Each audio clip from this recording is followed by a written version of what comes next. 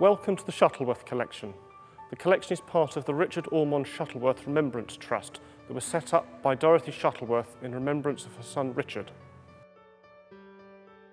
Today we mark the 75th anniversary of the untimely death of Richard Shuttleworth, who, whilst taking part in night flying exercises piloting a Fairey Battle, tragically crashed and died in the early hours of the 2nd of August 1940. Richard Ormonde Shuttleworth was born at Old Warden Park on the 16th of July 1909, the only son of Colonel Frank and Dorothy Shuttleworth.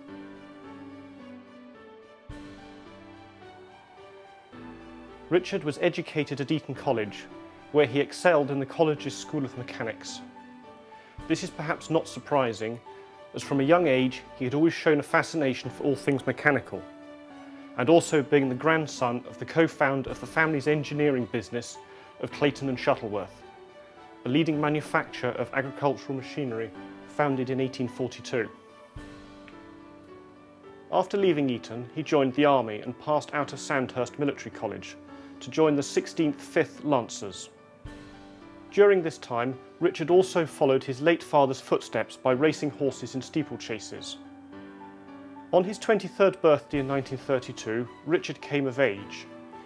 He inherited not only his father's estate, but also that of his uncle Alfred Shuttleworth, who'd had no children, totalling some £2 million. This inheritance allowed him to pursue many different interests. He started to purchase and restore vintage cars, or old crocks as he referred to them. The first of these was the 1898 Panhard Levasseur, that had once been driven by King George V to Ascot. He restored it back to its former glory and drove it regularly in the London to Brighton run. The Panhard remains one of the gems of the collection. Richard enjoyed driving fast cars and purchased and raced several in his life.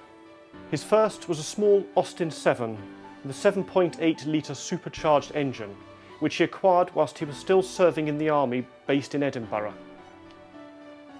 On the 14th of March 1931, he entered the Junior Mountain Handicap at Brooklands under the name R. Ormonde, a vain attempt to hide what he was doing from his mother.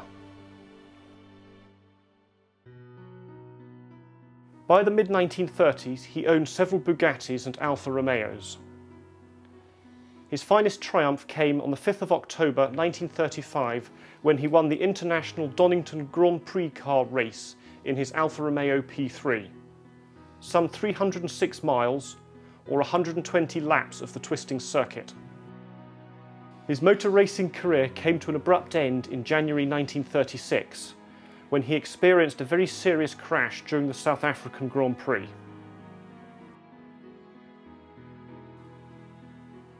The other big passion in Richard's life was flying.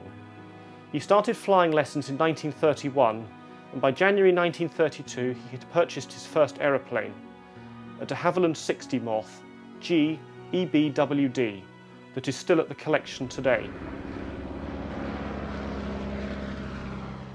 He became a director of the Compa Aircraft Company, eventually owning several Compa Swift aircraft, one of which he flew in 1933 the 6,000 miles to India to take part in the Viceroy's Cup air race.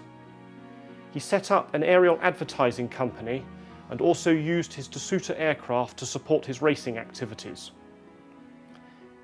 His interest in old machinery soon evolved from just cars to include aircraft as well. He purchased the 1909 Blériot and the 1910 Dépêche-Dussin, both of which he restored to flying condition. He demonstrated them at Royal Aeronautical Society garden parties throughout the 1930s. His aircraft soon expanded to include First World War aircraft such as the Sopwith Pup. This tradition of demonstrating his aircraft is now continued here at the Shuttleworth collection during the summer months with our displays. Richard also became the Squire of Old Warden, a role that he undertook seriously. He had a keen interest in country pursuits, horse riding and agriculture, becoming the president of the Bedfordshire Agricultural Society. In the late 1930s, he operated the first combined harvester in Bedfordshire, Of course, it was a Clayton and Shuttleworth product. It is fitting today that the Shuttleworth Agricultural College and the Shuttleworth Collection, under the umbrella of the Richard Ormonde Shuttleworth Remembrance Trust, as set up by his mother in 1944 in his memory, continue his legacy by educating us all in the things that were of most interest to him. We all hope that you have enjoyed your visit here today.